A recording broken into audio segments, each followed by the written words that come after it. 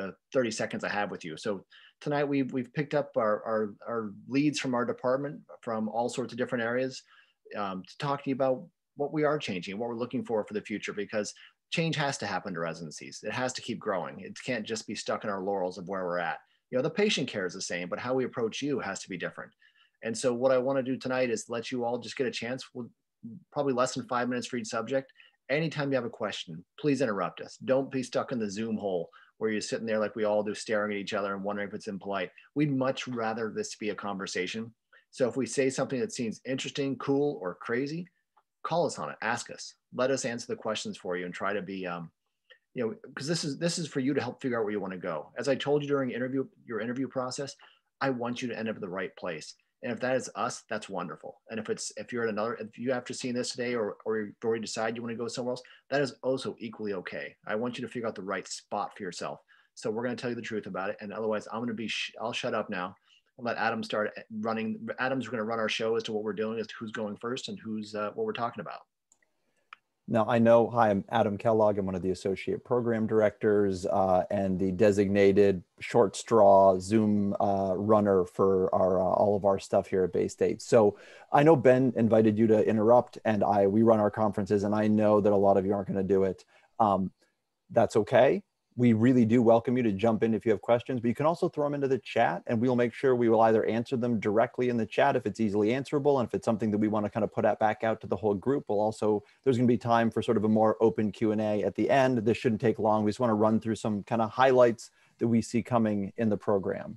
So without any more babbling, I want to hand it over to Zach Testo and Rachel Gershaw, who are kind of our wellness champion, to talk a little bit about that aspect of our culture. Hi, everybody. For those of you who had never seen me before at any of the game nights or whatever, I'm Zach Testo. I'm the Wellness Fellowship Director and the Wellness Director for the Emergency Department. And my first fellow this year is Dr. Rachel Gershaw, who's here with me as well. Pardon me. When we talk about where we're going as far as wellness goes at Baystate, I think we've always had a resident wellness mentality, and that involves a lot of emotional support, a lot of community building, and a lot of thought given to how to make a residency start to feel like, you know, the platitude is always like a family, but like a group of people that you can trust. When we start to think of how we can go outside of that and where we're going, it's coming down to COVID revealing a lot of areas where mental health is going to be absolutely imperative. So where Baystate is going is a huge mental health outreach program, hopefully some ways to be able to tackle that from multiple different angles, which I'm going to let Rachel talk about. And then really about finding a sense of having a administration and a team that you really feel like they have your back, that they feel like they are invested in your ability to continue to do your job, even though we are inherently in a job that does beat us down in a lot of different ways. So having people who are vocal about taking time for yourself, that work-life balance is classic, but also people who are vocal and committed to change within the hospital to be able to protect people from, you know, the emotional toll that it really does take. So a couple of initiatives that I did want to highlight. I'm going to toss it over to Rachel to go through a couple of those. Hey guys, does anyone have any questions before I start off? Adam, let me know if anyone does. So I'm Rachel, nice to meet you guys. I was also a resident here and stayed on for this wellness fellowship. So that just goes to show something that our department really invests in wellness in general, so much that they let me do a fellowship in it. Which is awesome. And if you guys have unique interests as well, there's always different fellowships in the making. And I know you're going to learn a lot about that tonight. A couple of things that I did want to touch base on, sort of the highlight of my residency experience here. And one of the things we're revamping is our Wellness and Resiliency Club. So that happens one Thursday a month at generally an attending's house. And the whole entire residency is off and we all get to be together. And part of that is to grow as a group together, but also to have really difficult conversations and things that you don't necessarily learn in the clinical scenario. So just some highlight topics are learning about disability insurance, life insurance, sort of the financial aspects of becoming a real doctor, and then also how to deal with your difficult consultants, how to break bad news, and things that sort of you need to talk about in a different setting. So we're always sort of revamping that curriculum. And that was definitely one of the highlights of being a resident here, and something we're continuing to grow over the course of the year. So there'll be some exciting changes coming up next year with that. I also wanted to talk a little bit about our peer support program. So most of the time, I think when you go under when you experience a traumatic event in the workplace, you end up going to a colleague and attending, or a peer. And so we've worked hard on this peer support program, and a lot of the emergency department a few people from the emergency department have been trained to become peer supporters. And I think this is a really cool program that's starting to expand and grow, because most of the time we do want to reach out to someone, and this is a confidential system, and you get essentially triaged to your own peer supporter, and you get to just talk about your experience, and they can either point you in the right direction or just be sort of like an ear to listen in a time of need. So this is just a really cool program, and something that I think over the next year is really going to expand as well. And then the third thing I wanted to talk about is in our fellowship, we sort of get to choose our own track. So I chose to work on a coaching program. So I underwent a training program myself to become a coach for change.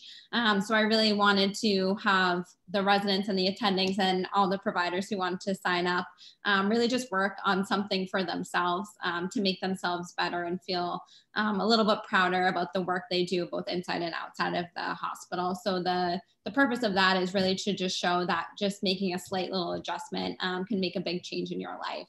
And I think those are the three things I wanted to highlight tonight, but there's always some really cool stuff going on in the wellness department. So I'm happy to answer any more questions about that. But there's definitely a big emphasis in this residency in general. So you guys will be well taken care of here. For anyone who can't see the chat, I do want to throw the question that Jordan put in there to Zach. Zach, how do you feel about more than one fellow per year? Does that give you like the cold sweats? No, absolutely not. I welcome more fellows. I think this is one of those unique fellowships where multiple voices, multiple aspects of personalities and backgrounds really does wonders for being able to foster the environment, because everybody does have a very unique residency experience, a unique medicine experience. And if I were to go wide with it, my ideal would be to be able to facilitate mini fellowships from other places in the hospital, like medicine and surgery, to be able to have their perspective so we can come up with some more unified things. So great question, Jordan. No cap as of right now. I cannot wait to meet your first surgical wellness fellow. That's going to be awesome. They're going to have to be previously having done maybe EM, and then they moved into it because they just wanted to do more things. But I appreciate anybody who would be willing to do that. And then Ben responded in the chat as well that that's pretty much all of our fellowships flex each year to accommodate what the interest of the folks who want to do them. There's not a set number that each one is locked into. All right, I think next up is going to be CN Lutfi Clayton, our other associate program director, who's going to talk about airway training and toys, because she has all the best toys. Do you mind if I ask a question real quick about wellness? Absolutely. I was wondering, with this year being so challenging, I'm sure you guys implemented some changes for wellness. I was wondering which ones that were initially temporary changes are kind of now being considered as permanent changes. Like what things do you guys learn about wellness that you guys might keep in the program? Yeah, so I can talk a little bit about that.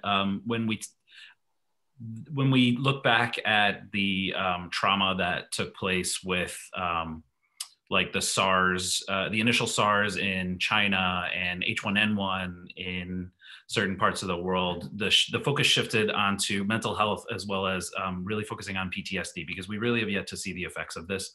So the change and the shift of our hospital getting an employee assistance program that was going to be solid, virtual, and totally accessible at all times is something that's going to stick. And I think that was the most essential part of this was a paradigm shift of mental health, because we need to be able to kind of follow that longitudinally. I think that's going to be a really huge thing. One of the things I really like about the employee assistance program that we've started recently is that it's to all our employees. So everyone gets to have a half dozen appointments with a therapist for free. It doesn't matter if you're the house cleaner or if you're the CEO of the hospital. That was something that they changed recently. So every single person is taken care of, because it's not just the physicians that run into trouble. It's all of us that do. So that was something that the hospital started in the last year and a half. That's I thought was phenomenal. Before we move on to CN, I do want to give Zach a chance to answer Catherine's question about what resilience sort of means to you. And I think you're probably a great person to answer that for us. Yeah, absolutely. And not to cut into CN's time, Catherine, I think that's a tremendous question, and it's got so many layers to it. When I think of resilience, I think of a bucket, and I think of our job as inevitably going to be poking holes in this bucket. How big the holes get, how much the leak is there, is very dependent on the person. How big the bucket is to begin with is very dependent on the person. But to be able to keep continuously filling it up is the act of resilience. And what we try to do at Baystate is to try to teach people coping mechanisms, behaviors, different life approaches in order to maintain a steady flow into the bucket. So when it inevitably comes out, you're not so far below that you don't have anything left for yourself or your patients. So not really a just don't worry about, get a new bucket after residency kind of approach. It's where you're going to learn now how to during training, how to manage this stuff. You broke up a little bit, but yes, whatever you said, absolutely. All right, well, never mind. I'm just going to go to CN. Awesome. So my wellness is airway. And so I'm going to take you through a few of the things that we have been doing in airway lately. Most of us probably realize that emergency medicine can be a tough haul in terms of a career, and finding something you really love enough that you're willing to be dressed up like Ren during conference to argue for DL, that will keep you going through even your toughest years. And so airway is that for me. And we do have a lot of fun with our airway. Some of the stuff that's been happening this year, first off, our fleet of video laryngoscopes have been fornicating in our airway stock room, and they seem to be multiplying every time we go out on the floor. And that's a super wonderful thing, because our institution has really supported us. And we have redesigned the airway stock room, thanks to Kristen, who is on this call with me, and made it even more functional and easy to use. Speaking of our fleet of tools, we have now 11 glide scopes, 3 stores CMAX. If you haven't seen CMAX anywhere, they're really awesome. They serve a lot of the same functions as glide scopes do. They have both standard geometry and hyperangulated blades, but they also have fixed blades that are reusable. And so they really feel a lot closer to true DL blades, and people end up utilizing them and really falling in love with them once they actually start trying it out. And so those are our big scopes. We have 11 airway carts, and those airway carts are throughout the department.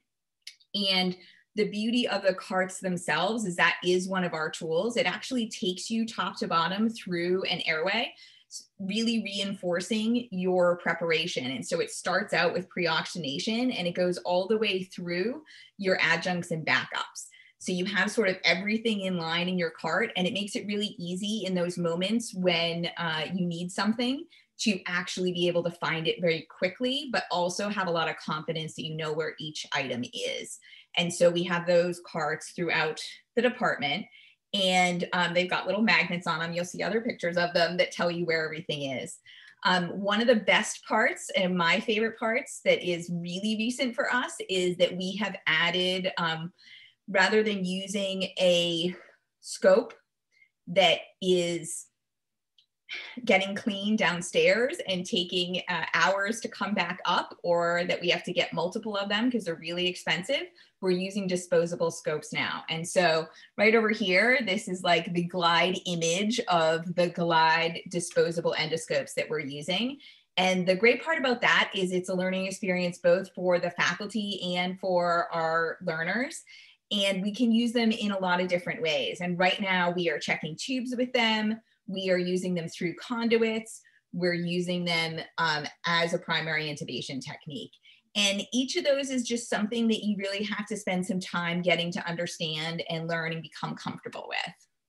But that is one of the fun. We also have a lot of tricks of the trade. So you will hear me say over and over again, things like bump your stylet and turn to the right, turn to the left. Sometimes there's music added to this. I will teach you the Kiwi twist and your bougies won't flop over on you, all sorts of fun things. And I may even show you videos of myself getting intubated by one of my partners in the OR, because it is a great example of how to use a flexible scope to tube someone. So there are really no limits between me and Airway and teaching you. In terms of our teaching itself, we use a lot of deliberate design. So each of the things that we do in terms of the education for Airway, we've designed from the ground up to try and reinforce you being a really, really high-end clinician within Airway and keeping your patients safe. We have fabulous carts. My husband builds things for me so that we can teach you guys how to do upright intubations. And we record airways and I put them together and we actually go over them in something we call airway tape review. And we physically go through our airways and highlight different themes at any given time.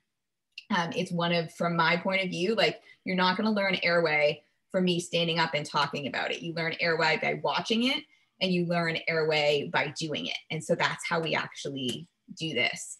I will torture you with near packets so that I can actually see the trends. And those trends let me know when people are doing silly things like using Capno for Apox. And those trends also told me that people were using some of our meds on patients that probably weren't the right people to use those meds on. And so now we have a lot more fun. And this was one of the exercises we did where people had to actually come up with like the nightmare scenario for any med. So like putting all the contraindications for a medicine together and make like one case that hit on all of them. And it's just, we try to come up with the most inventive way that gets you the knowledge you need to keep everybody safe. But that's pretty much Airway. It will never stop. Ben, you may want to close your ears. Literally got an email today from TrueCorp, like, do you have extra money this year? We will sell you more equipment. No comment. He didn't buy me any Airway stuff this year. It was horrible. I had to go to the hospital. Because we did buy lots of Airway stuff in the past. That's why. I only have like 14 scopes. I think you got to do better than that. And we had to buy other stuff this year, which actually transitions really well into the next thing we're going to talk about. So Kathleen Kerrigan is one of our assistant program directors and also our simulation director. And she's going to tell you a little bit about some sim things that are going on. Hi there. So we do sim every Wednesday on our academic day. We do it in two different ways. We do it in the sim lab and then we do it in situ. And I just want to show you some pictures from actually our sim that we did today. So here we go. So this was literally this morning with our third-year residents in the trauma bay. We had an in situ simulation and you can see we have our nurses doing CPR on our mannequin. We've got just the title slide, Kathleen. Oh, it didn't advance. I think it might have froze. There we go. Do you want to hit play? I'm going to hit play, see what happens. Did it change? Nope. Okay, that's a problem.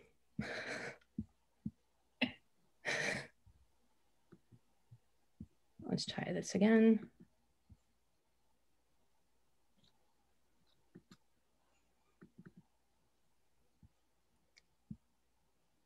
How's that?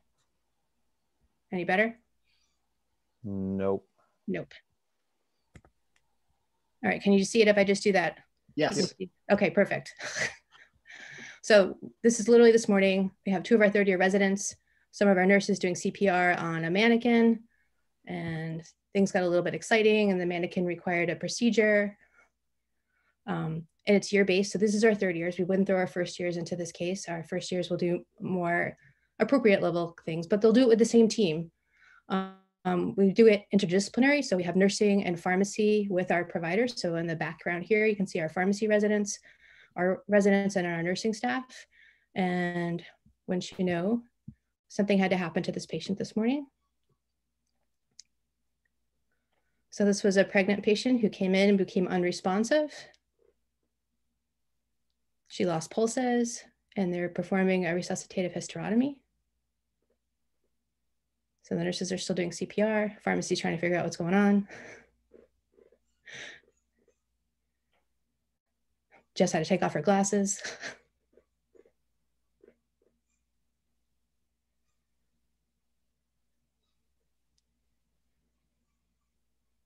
So we get zoom up close, courtesy of Ben Osborne, our photographer. And they're inside. They found the uterus. They're going to open it up.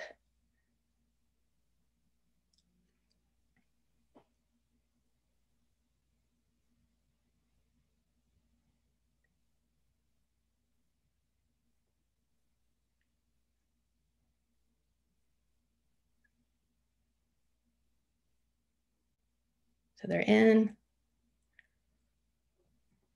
They find the baby.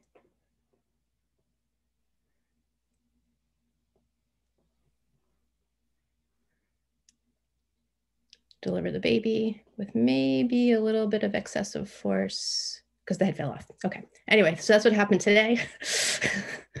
But most of it was good fun. We also do regular traditional simulation in the sim lab, but it's a little bit less fun. And that's all I have.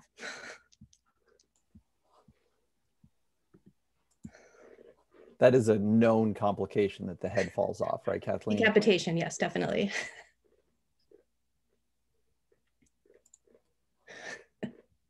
And then I just wanted to share a little bit about some of the other things we're doing. So we're, in addition to sort of the traditional simulation and the in situ, like that amazing case, we also do a lot of procedure training. We've had to do a ton of it this year because we're not allowed to spend time around each other for hands-on as much. So we're doing more one-to-one things, lots of mannequin training.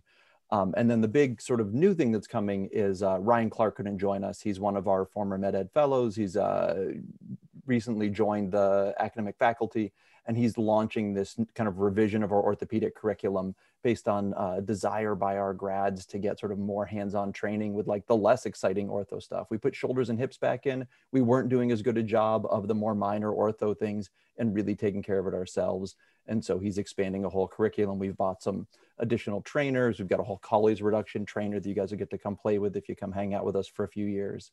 But lots of stuff like that. And the goal is to respond to needs that the residents have, needs that the graduates identify, and add more things to the curriculum that way. All right, I do want to ask CN the question. You entered in the chat, but I think it's really important about airway boot camp and orientation, because I know it's got to be really scary for people going into residency. Like, you know, all the stuff you talked about, how are you going to get introduced to all of those many, many things?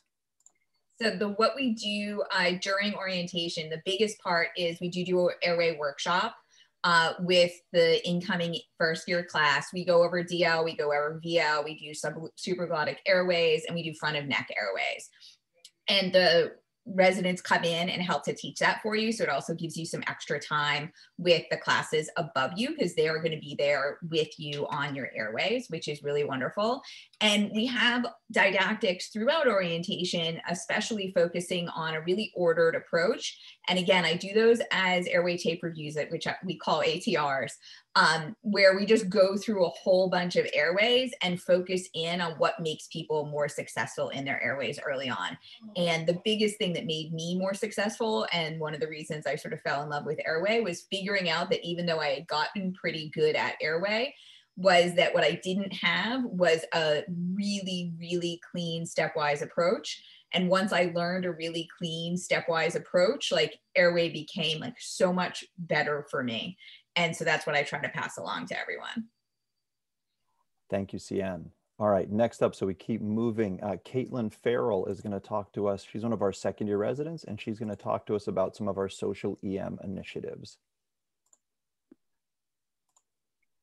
Hi, everybody. I'm Caitlin. I'm calling in from the beautiful PICU call room. I had sim this afternoon, but it was not nearly as exciting as the video. I thought at first you were going to show a video of us, and I was like, it wasn't that exciting, but third years definitely had a better time. So I'm going to talk to you all about social EM at Baystate. Please feel free to chime in with any questions or comments. Social EM is definitely a rising field in popularity, and it's definitely growing at Baystate very rapidly. So when I think of social EM and health policy in general, obviously extremely broad topics, and individual interests in social EM and health policy can be multifaceted. And I really think that our approach to social EM at Baystate is multifaceted as well. So there are different ways that you can get involved with social EM here, mostly research, education, outreach, and advocacy. And I'll talk a little bit about each of those aspects. So first of all, research. We have excellent research faculty here at Baystate. By no means do you have to get involved with research if you come here, but if it's something that you're interested in, there are multiple opportunities. Elizabeth Schoenfeld, who is on this call, is one of our great research faculty members and does a lot of work within social EM. We've done a couple of studies together. And Bill Soares, who is on this call as well, I'm sure he will talk about some of our research and work in opioid use disorder. So that's one thing that you can definitely get involved in terms of social EM. The second is education. And I think since my intern year to this year, this is the biggest growth that I've seen at Baystate. We have really started incorporating discussions of social determinants of health, racism in medicine, health outcomes among different populations throughout our entire didactic curriculum. Typically, we were talking about these sorts of topics at War Club a lot, which is what Zach and Rachel were talking about earlier. But over the past year, I think there's been a real push towards incorporating all of these discussions throughout multiple different didactic conversations, whether we're talking about different disease presentations in populations, how different populations are affected by various things. There's been a really big push for that. Additionally, Elizabeth, again, is involved in the SAEM Consensus Conference this year, which is a special conference on social EM and how we advance social EM. So education really happens not only during our didactics, but with our individual faculty members as well, both on shift and off shift. Outreach, I think, is something that we are also really expanding here. I was just on elective my last month. And what I did for my elective is basically did a community needs assessment, because we are trying to start a outreach van. The details of this are still coming together, obviously, but this is something that we are having a ton of support from the administration from, and it's being received extremely well. So we're hoping to partner with different organizations throughout the community. And this really arose from resident interest in wanting to sort of bridge that gap with our patients, seeing patients in the emergency department, some of which are frequent flyers, some of which we know have issues of housing insecurity, substance use disorder, difficulty accessing the medical care system. We as a residency really wanted to do more to try to bridge that gap. And this is one of the solutions that we are coming up with. And I really think it's going to be amazing and wonderful.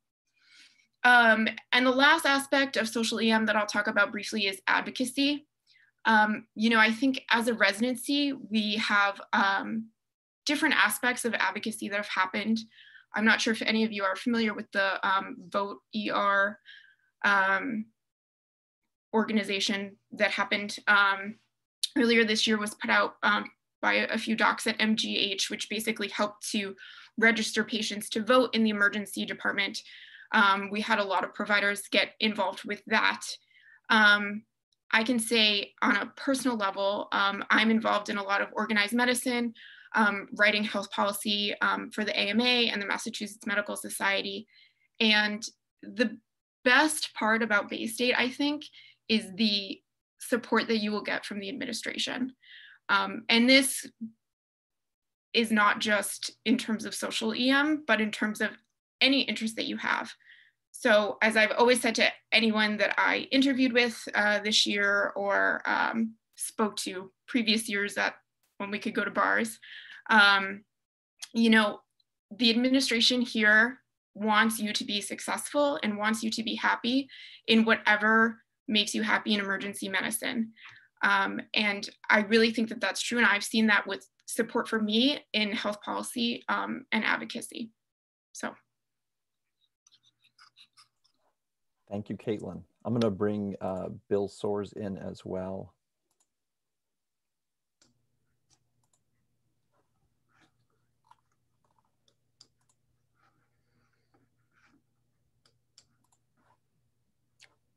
Ooh. Bill? I'm bigger on my screen. Hi, everybody. Can you tell us a little bit about a very specific area that you've been working on, which is harm reduction in the ED, or anything else you want to tell us about, really? We're happy to listen. Babylon, the kids, I think, are asleep, so we should be okay for the 5 minutes that I'm off of mute. Wow, that's, my face is really big right now. So hi, everybody. My name is Bill. And you know, as Caitlin mentioned, I want to talk a little bit about addiction medicine and what we've done in harm reduction.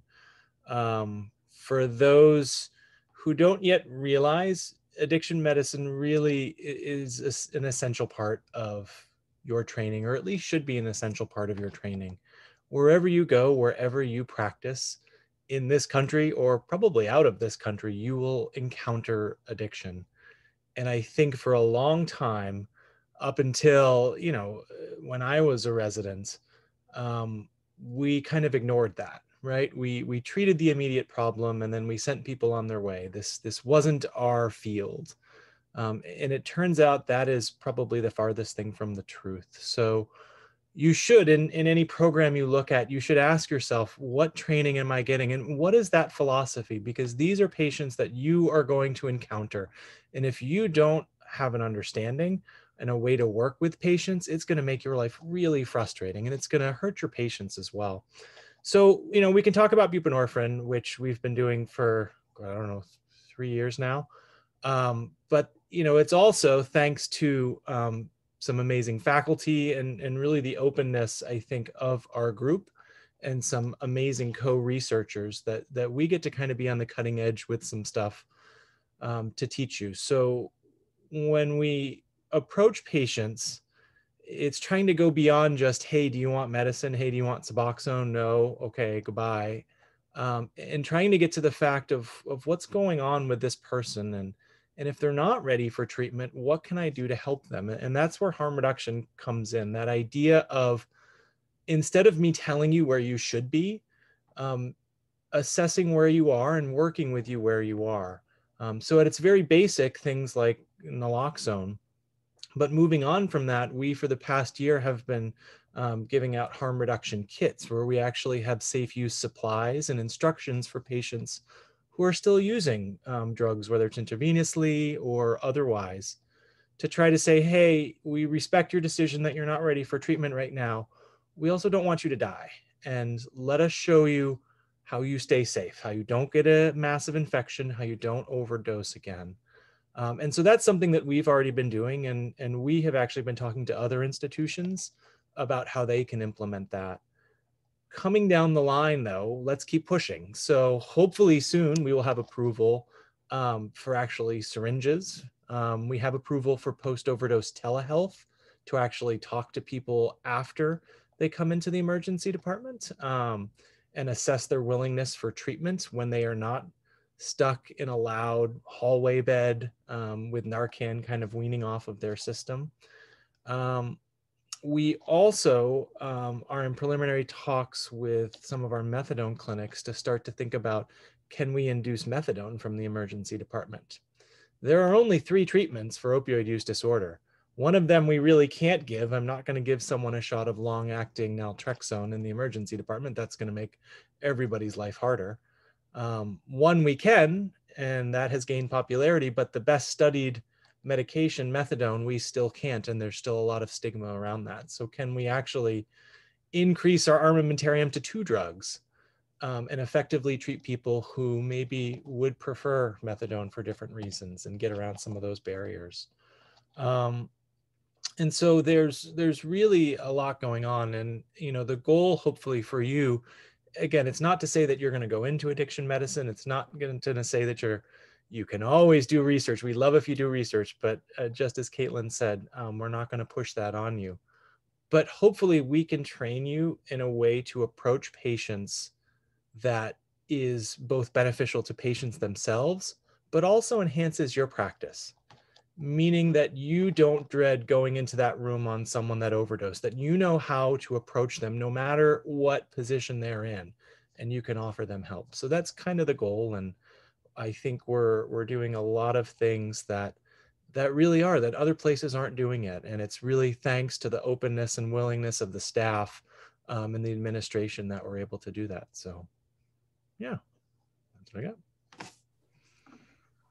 Bill, one question, or a couple questions coming in from the chat. So one was, are all the residents involved in the post-overdose telehealth addiction medicine, or is it more voluntary? What's the status of this? Oh, that status is, it's so cutting edge that we will get there. So interestingly, so there have been very few benefits of COVID, but one of the benefits has been a loosening of restrictions along the lines of telehealth and addiction medicine. So being able to have a telehealth visit to actually induce Suboxone, that was not legal as of 6 months ago. And now because of COVID, we can now do that. So we have a pilot grant from Baystate, hopefully in the spring, summer, to look at this, what we're calling enhanced harm reduction, which includes additional supplies, but also includes that next day telehealth follow-up. Interestingly, from a perspective of how does this function in a system and how is this sustainable, residents will likely be able to participate, but thinking about sustainability, residents cannot bill for telehealth.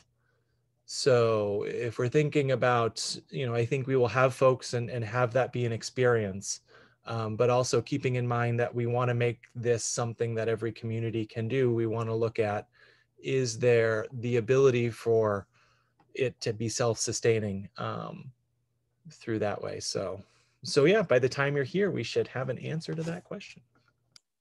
And then just one other question that came in from Richie in the chat as well.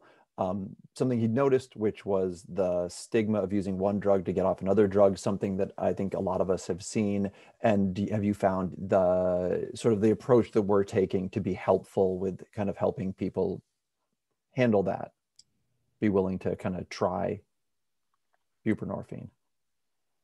Yeah, so that still is a large stigma, and honestly, it is definitely something to think about in terms framing of racial equity, because we see that more specifically, we have seen that in our Hispanic population, this idea of I don't want to be on anything. Our Suboxone protocol is very low barrier. You have to have opioid use disorder and you have to be interested in Suboxone. And those are the only 2 things that you need to walk out with a Suboxone prescription, basically. But there is still a lot of stigma in the community around medication. So that is an ongoing battle that we hope by having more open discussions with people, we'll be able to confront. But it is, I think, everywhere, that's still a big stigma that gets perpetuated. Bill, how about safe injection sites in Springfield? Oh, man. So technically, by federal law, safe consumption sites are still illegal.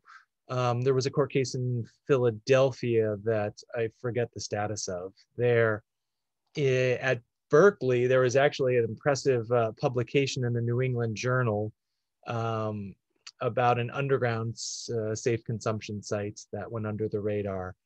Long and short, technically they are not legal, and so if they are operating, there aren't many licensed providers who are kind of willing to admit that.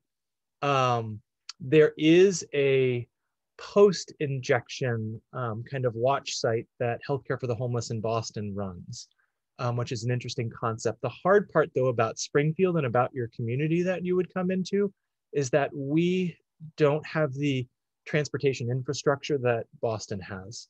So to place a safe consumption site or a post-safe watch site in one place would be pretty difficult to capture a whole bunch of the population. So, so yeah, that is something that would be more from a kind of federal level. Yeah, Springfield actually covers a fairly large, like, square mile footprint, but it's very dispersed. So about 300,000 people, but in a space much larger than, I think, much larger than actually Boston is, which is, I mean, which is tiny. Another question, resources for long-term that we can refer people to for sort of long-term follow-up care, community resources, which I think we have both Baystate ones as well as lots of other ones that we can get people out to, like Clean Slate. Yeah, so I mean, we have our kind of traditional resources for medication treatment, but we also work heavily with Tapestry, which is our syringe access program and harm reduction program. They do a lot of different things. They do obviously the basic harm reduction, they do medication treatment, they do women's health, and they are starting a mobile unit, including a mobile Suboxone unit. So that is a heavy player. They have offices around most of our hospitals, and we work closely. In fact, they come in and lecture. They lectured the interns last year and taught them about injecting and how people actually inject and what are some of the dangers of that. So, and I see the last question, do all residents have MAT waivers? So as a resident, because you have a limited DEAX, you can't technically have the waiver itself. You can do the training. And then when you are done and you pay your money to have the full DEA, you can transition and get the waiver. Hopefully by the time that happens, there will be no waiver, but we will see. A waiver for the waiver. Waiver for the waiver. Thank you so much, Bill. And Bill's not going anywhere. We'll have a chance for sort of more questions as well. I'm going to bring on the next speaker. Vanna Albert, one of our faculty, is going to talk to us about what we're doing in terms of diversity and equity. All right. Hey, everyone. Thank you all for staying on as long as you've been. I guess it's been all 40 minutes. Anyway, so I won't spend too much time, but we started like a diversity and equity division, which kind of rose out of everything going on with the pandemic and the social justice movement. And I think in general, just the want or the desire really to try to diversify, basically the providers so that it can better match the patients that we serve. And so one of the things that we actually started working on is myself and Nadia Villarreal, who's also one of the faculty. We're working on actually creating a health equity fellowship.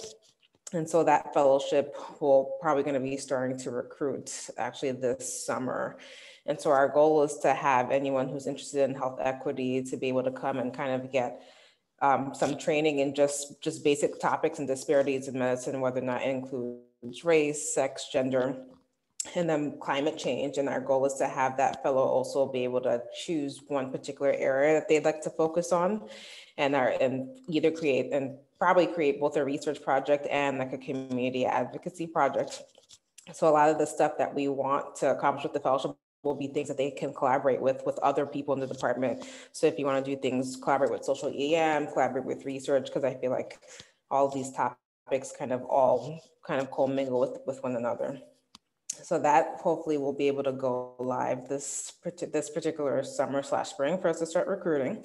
The other things that we're currently working on right now is we're also working with our medical student clerkship director with Lisa so that we can create a clerkship focused specifically for underrepresented students. So the goal is to have students that are interested in EM, rising, essentially people at the end of their third year, rising fourth years who is interested and also underrepresented, to be able to have them to come and still do the clerkship as they normally would, but the goal is to provide additional support, whether or not it's an additional stipend, and then to also give one-on-one workshops so that we can help them with whatever areas that they need work on, whether it's CVs, whether or not it's just making themselves a more competitive applicant, because we realize that a lot of times students that are underrepresented often don't have the right mentorship, and we want to be able to provide that and also encourage people to come here and see that, you know, we're great. And the other part of it is we're also trying to increase work with some high schools. So this is still preliminary. We haven't established anything, but we want to start working with charter schools in the area to try to create a pipeline program to see if we can try to encourage people, even in the local area, to be interested in medicine and help bridge the gap that we're already seeing. Otherwise, we're trying to, the hospital in itself is pretty invested in diversity and equity. So there are a lot of people from different fields, whether it's medicine, OBGYN, who are all working together in like a multidisciplinary committee for us to address disparities in general. So that's something that we actually just started doing monthly meetings for. And so I think that will be promising. Anna, thank you. That was a great summary of a lot of things that are going on. And you're able to stick around for questions too as we get, we're only a couple more folks, speakers, and then we're gonna have some time for Q&A as well. All right, so one more, I'm gonna bring in Lauren Westerfer. She is one of our research faculty and our fellowship director for the research fellowship.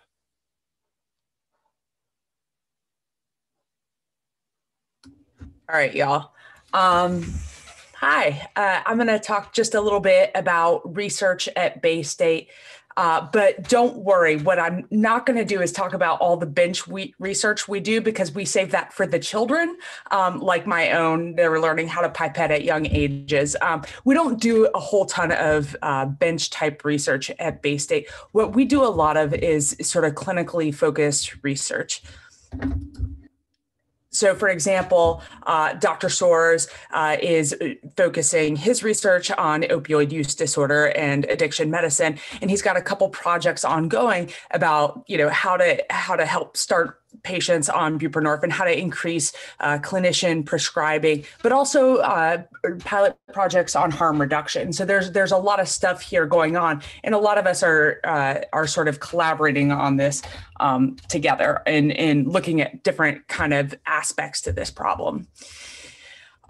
Renal colic is also something that Dr. Schoenfeld is focusing on, and basically, you know, the battle of the CT scanner versus the ultrasound, which sort of leads into shared decision making. So she has right now a trial ongoing doing this, but it just shows that some of the research that we do, it's not only clinical, so like renal colic, but also focused on how we practice actual medicine, so like shared decision making, which is something that's not just important in renal colic, but in all kinds of other things, whether it's acute coronary syndrome or outpatient management of pulmonary embolism or syncope, or even the decision to whether to start buprenorphine.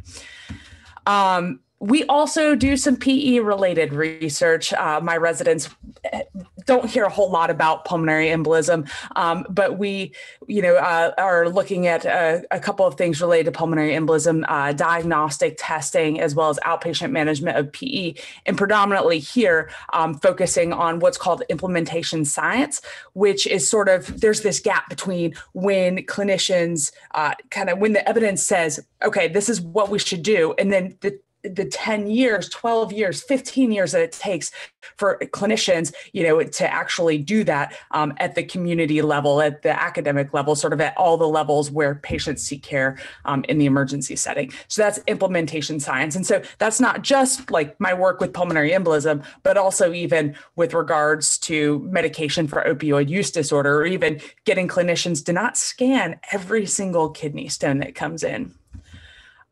There's also research being done on the heart score and acute coronary syndrome, and other sort of cardiovascular and resuscitation type of research, and on out-of-hospital cardiac arrest as well. A lot of this focuses on leveraging large data sets and sort of looking at those and looking at the data there to try to figure out who benefits from targeted temperature management or other things. Is there like a prognostic score?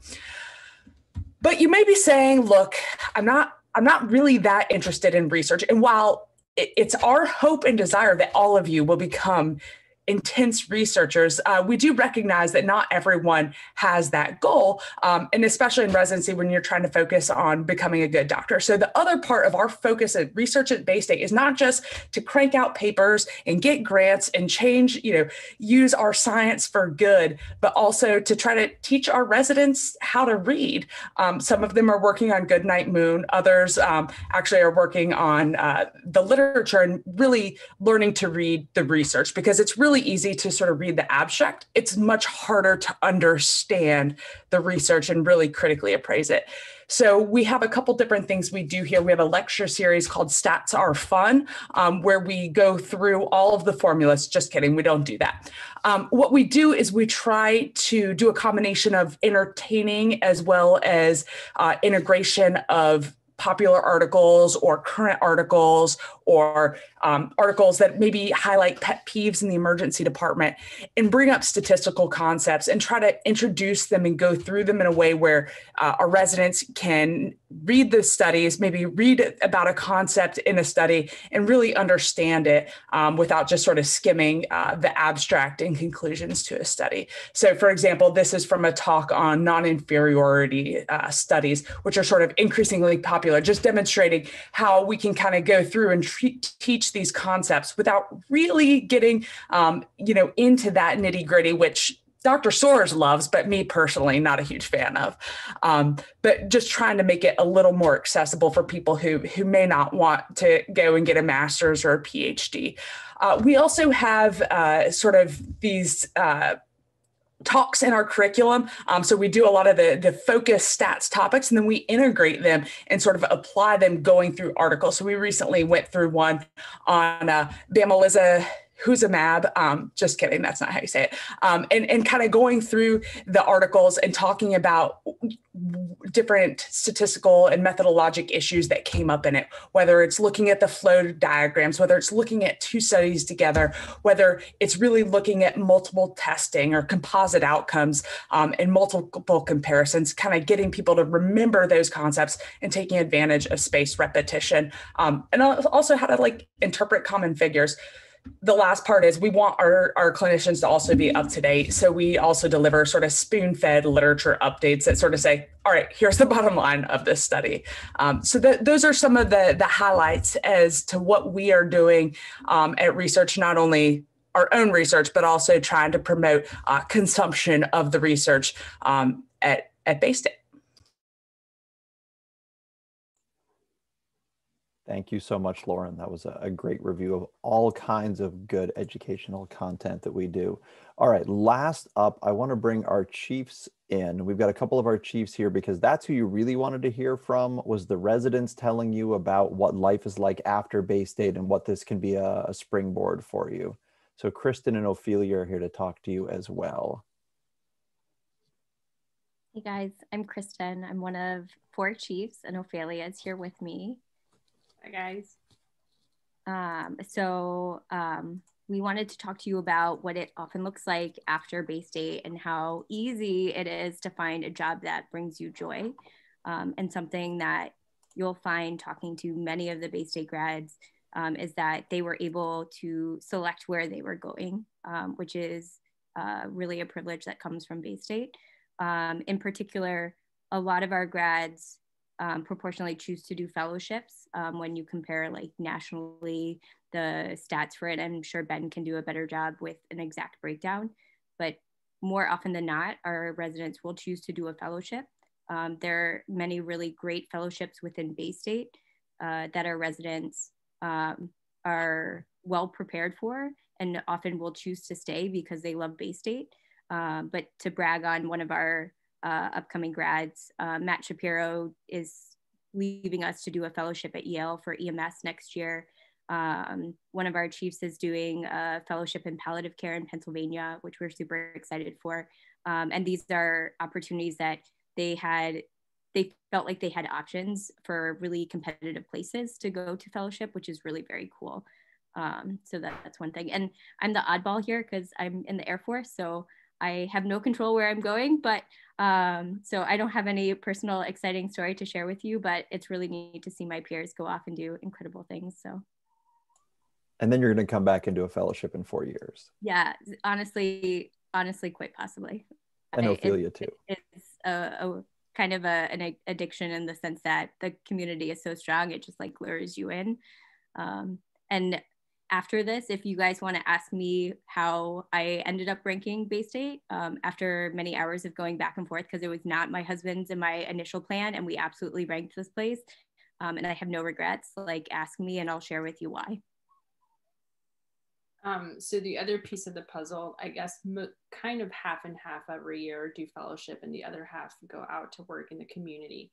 And we have a really great group of people all over the nation. You can just say, I want to go to, I don't know, whatever city, and you ask your attendings, hey, do you know how I can get a job in, I don't know, Miami? And they'll say, oh, so-and-so from class of whatever is in Miami. I'm going to connect you with that person. So we have a really tight-knit community, and we really help each other out. This year has been a little bit different with COVID, but I think like even then, a lot of our attendings have really like pushed to help us, and past grads have also like tried to reach out and to do whatever they could to help us out. So that's been really lovely. So I think like Kristen said, people know Baystate, people know that we have a lot of acuity, and you saw just by everyone speaking that a lot of our attendings are very passionate of what they do, and you guys will get great training wherever you go, but we're very partial to this team and we're very happy. And Kristen and I may very well come back, even though we're not doing a fellowship here, because we love it. So good luck, and hope to see you guys next year. All right, thank you both so much. All right, so that's all we had in terms of people we've planned to kind of tell you about their what they've been up to. So what we'd like to do now is we want to respect your time. If you need to go because it's almost an hour, that is totally okay. Like Ben said in the email, this is all for you. This is not meant to be, this is not a special test. Ben already submitted his rank list. This is really about getting you as much information as you need to decide what to do with us, and if this is what you want to do, where you want to hang out for 3+ years. So we're happy to stay as many of us as can and answer some questions, whatever you guys want to know. And if you need to go, that's okay too.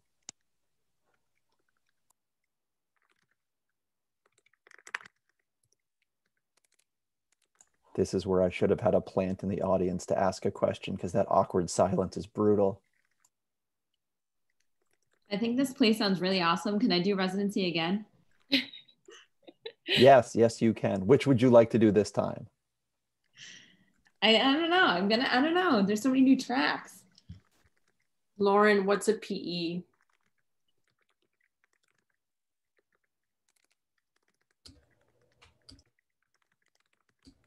I can turn this into a PE lecture. Don't tempt me. I think all of us can say that we really appreciate your guys' PowerPoints. Those slides are money. I mean, obviously very Star Wars oriented, but that is appreciated by all of us. Also, Kristen, thank you for your service. That's badass. I've done nothing yet, so you can't thank me yet, but you're welcome. And talk to me in 4 years and we'll see if it was a good decision or not. Hopefully good. All right, well, it seems like most folks have had their questions answered or just don't want to shout it into the internet tonight, which I totally get. Oh, all right, go for it. It's not about the curriculum or anything that was talked about, just out of curiosity. What neighborhoods do most people live in, or neighborhoods that people like? Just have some free time and want to go on Zillow and like troll the area. Kristen, Ophelia, you want to handle this one?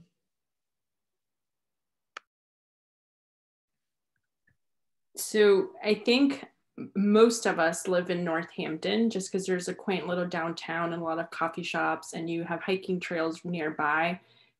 Most of my class lives here. It's too expensive to buy, so a lot of people have bought either in East Hampton, and Kristen can talk about this, in Connecticut. But if you're young, single, or just want to be close to the bars, the restaurants, I would say probably Northampton is. I am neither of those things. Okay, so then Chicopee, East Longmeadow, Enfield might be better.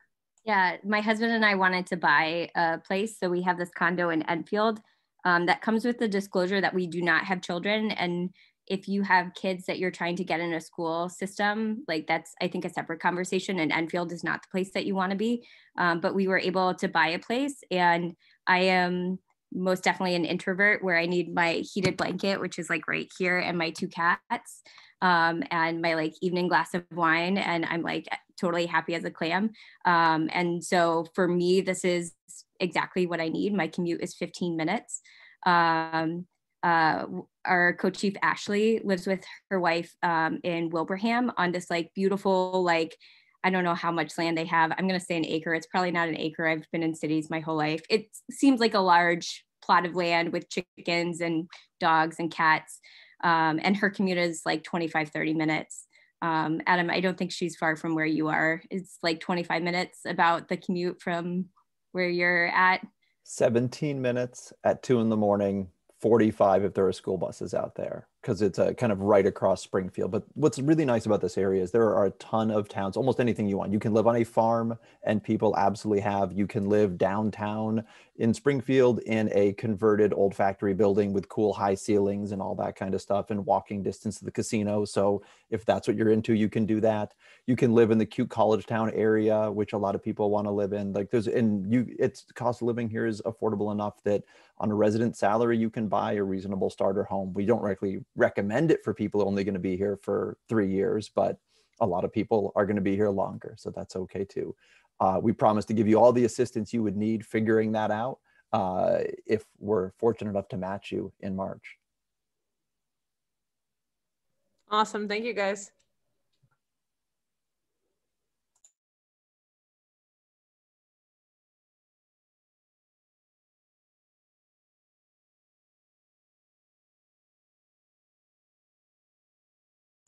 All right, looks like Elizabeth answered the last question in the chat. And so I think probably time to call it a night. Ben, do you have any final thoughts? Just want to wave at everybody. Good luck with the match. I know it's unsettling time for you all, and it's going to be okay. And I look forward to seeing. I can't see all 38 of you in a couple of weeks, but I'm sure some of us will cross paths again, no matter what's happening. So good luck to everybody.